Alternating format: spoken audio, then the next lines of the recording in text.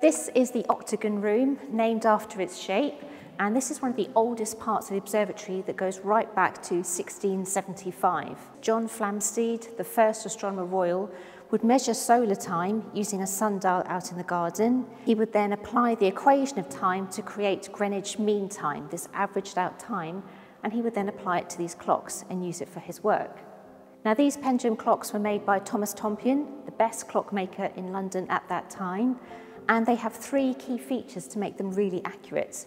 First of all, they have very long pendulums, about 13 feet or 4 meters long, that extend behind the walls.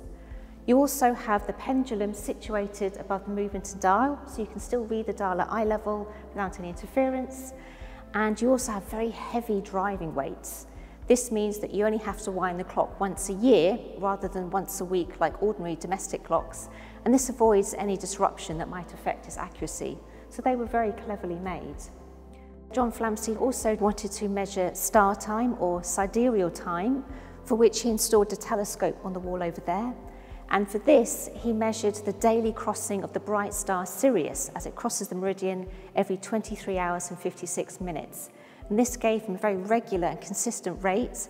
And from this, he was able to deduce that the Earth rotates at a constant rate on its axis. And this was crucial for his later work on longitude.